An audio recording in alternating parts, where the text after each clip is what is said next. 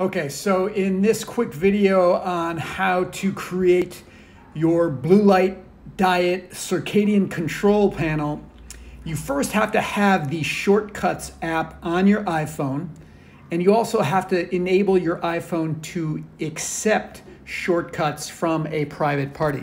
So this is what the Shortcut app looks like right here, and you just have to go in the top row, third to the right there. That's the Shortcut app. You just go to the App Store and search for that if it's not on your phone already.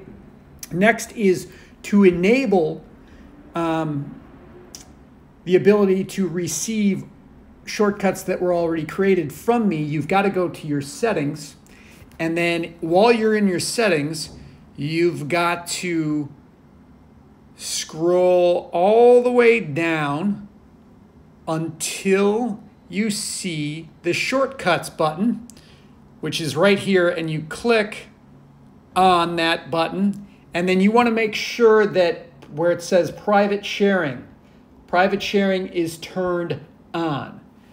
Bam, that's it. That's all you have to do. Now you can go down to the links in this article, click on those links in your iPhone, and they will automatically be added to your Shortcuts app.